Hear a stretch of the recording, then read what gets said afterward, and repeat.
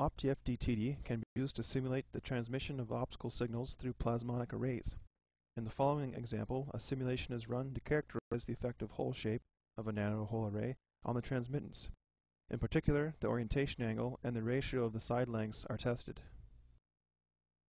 The problem to be simulated is an infinite sheet of gold backed by a substrate.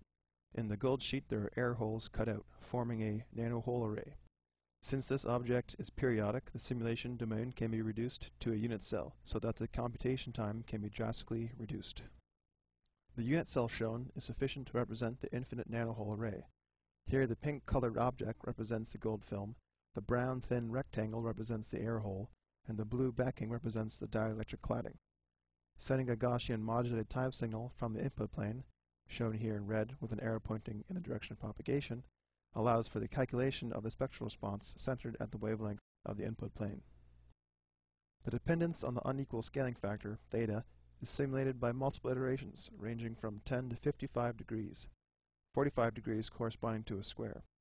In addition to the different rectangular shapes, different orientations phi are simulated as well, ranging from 0 to 90 degrees. In the case where the air hole is square, 0 to 45 degrees are simulated instead. The simulation has been set up to run for multiple iterations, so we can just hit the run button and wait for it to finish.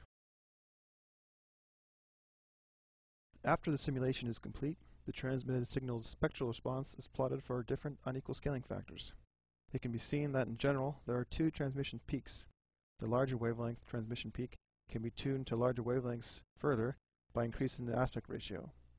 Here green is the thinnest rectangle and black is the square air hole.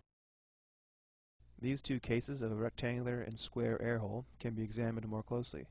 If the orientation of the rectangle is changed, the general trend is that the transmission decreases.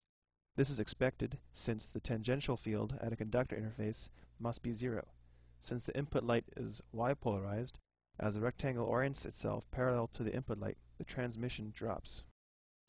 For the case of a square unit cell, it is seen that there is a much smaller effect on the transmission spectrum. This is expected since the square is symmetric.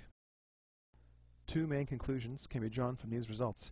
One, that the unit cell dimensions can tune the secondary transmission peaks, and two, the rotational angle can drastically affect the spectral response for rectangular unit cells.